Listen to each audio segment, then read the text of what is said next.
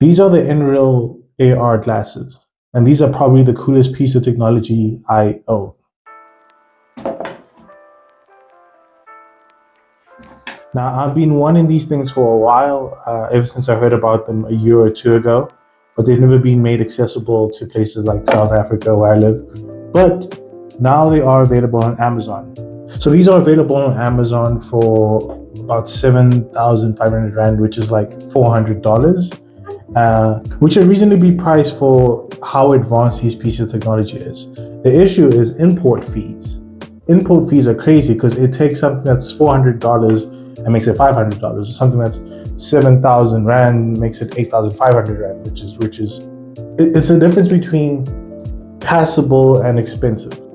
And yeah, it makes it very difficult for technology enthusiasts in other places of the world to try and be first adopters, because import fees are just ridiculous. And we all know why import fees are there, right? It's the man trying to keep a brother down.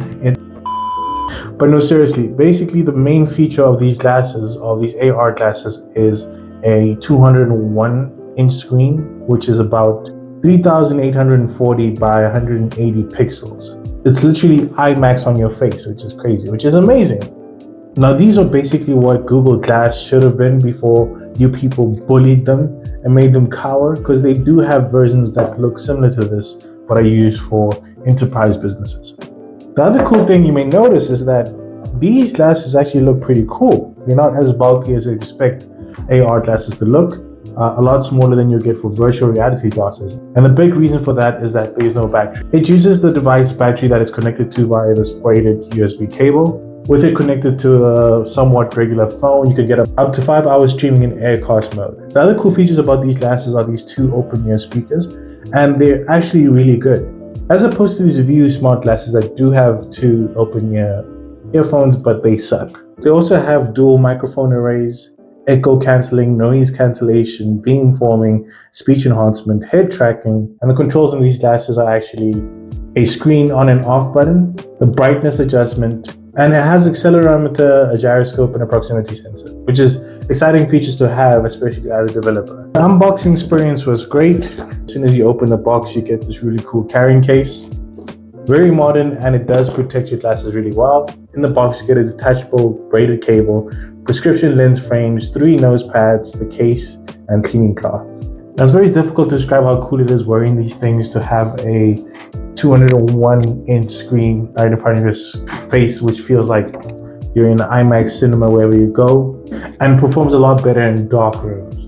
But to help out in rooms that are very well lit, you get this really cool cover that blocks the screen in your face, so you can focus more on the actual AR screen that you get to see.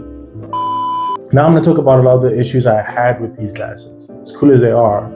And these are probably issues that a lot of reviewers would not talk about, especially because they are in areas that are kind of tailored to be first adopters of new technology. And also like some problems that bespoke to me, starting with my vision glasses. I need glasses to see properly, and what they do is they do provide these really nifty lenses that you can take to your nearest optometrist, so they can fit that in with your prescription.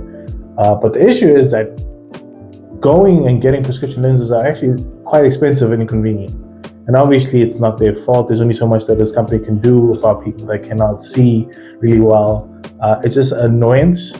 And to get prescription glasses, it takes about 2 weeks to just get them ready or filled out.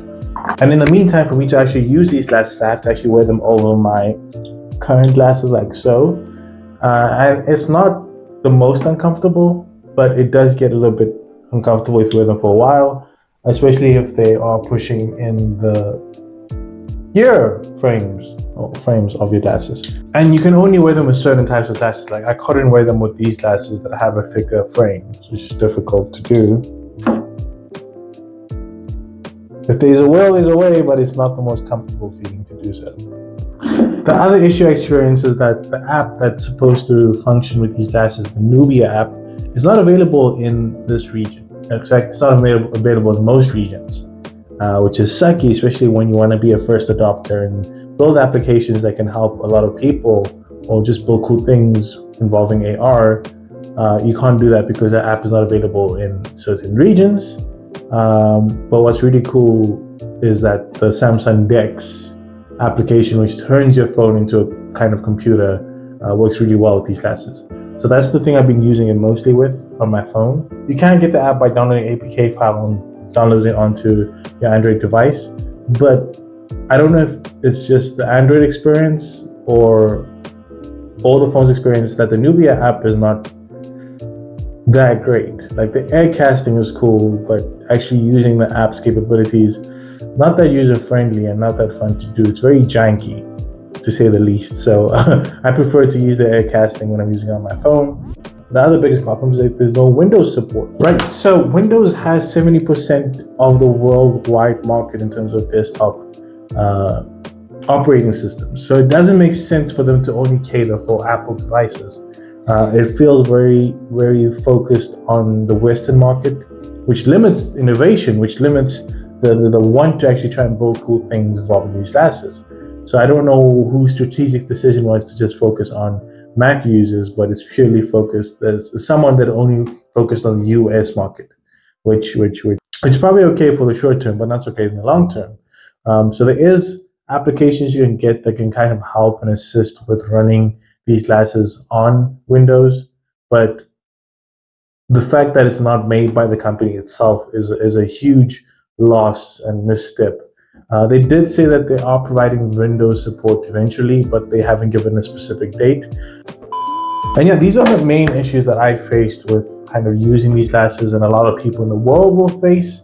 High import fees, no Windows support, the app won't be available in a lot of regions, and having to get lenses for these glasses, which is an additional cost. But even with all these drawbacks, I still think these glasses are the coolest piece of tech I own. They're really cool, very innovative. I want to use them when I go to work because we have to go back to the office now. And just programming on these glasses is actually pretty cool. But yeah, let me know what you guys think of these glasses. If you would wear them, if you would drop them, let me know how fly I'm looking. And yeah, thank you guys for watching, and peace.